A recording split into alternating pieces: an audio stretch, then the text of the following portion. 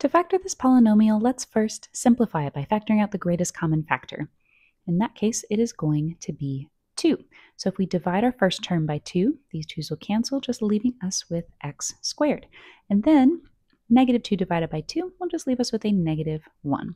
That'll be in parentheses multiplied to the 2 that we factored out.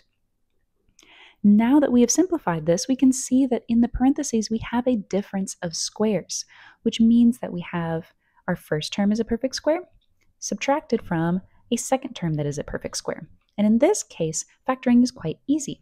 We set up our binomials to each have the square of the first number. So x times x gives us x squared, and then the square of the second number. So we would have 1 times 1 gives us 1.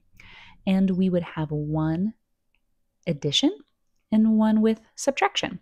So x plus 1, x minus 1, and don't forget to bring down this 2 that we factored out. Then our last step is going to be simplifying via distributive property. So we need to take this 2 and distribute it into the parentheses. So 2 times x would give us 2x, and 2 times 1 would give us 2. That is still being multiplied to x minus 1. So here are our factored binomials, and that perfectly matches our first option, answer choice A.